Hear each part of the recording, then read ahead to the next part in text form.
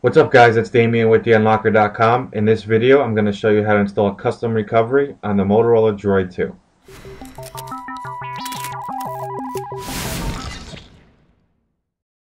So before we begin we need to go over a couple things. The first thing is that this method should work on any of the variations of the Droid 2 lineup. That includes the R2-D2 version and also the Droid 2 Global.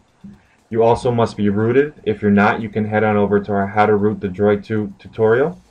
And also you will need a file manager program on your phone. They're usually free in the Android market.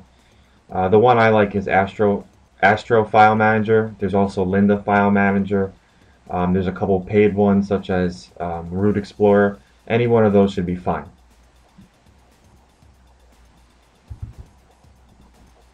Okay, so the next thing we need to do is download the bootstrap and recovery file. So go ahead and download that and then place it on your desktop. Okay, now we need to plug in the USB cable and then select USB mass storage option.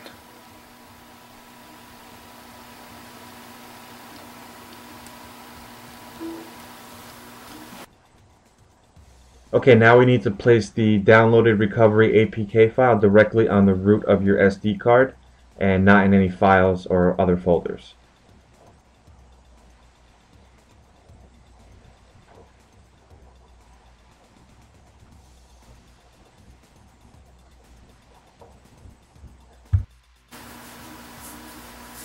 Okay, so before we install it, we need to make sure that we have the unknowns application checked off. This is going to allow us to install third-party applications. So we're going to select menu and then settings. Go into your applications and at the top you should see unknown sources. Just make sure that's checked. Select OK. And then back to the home screen.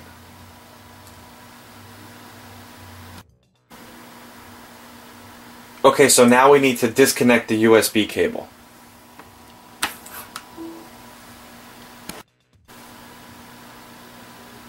So to install the application, we now need to go into our file manager program. So whatever one you choose, go ahead and open that one up.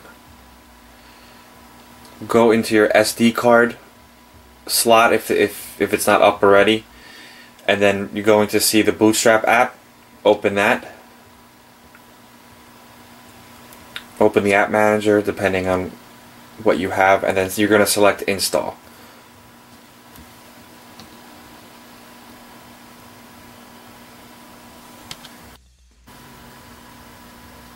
Okay, to verify that it installed correctly, you can just go into your applications drawer and open it up, and you should have this screen here.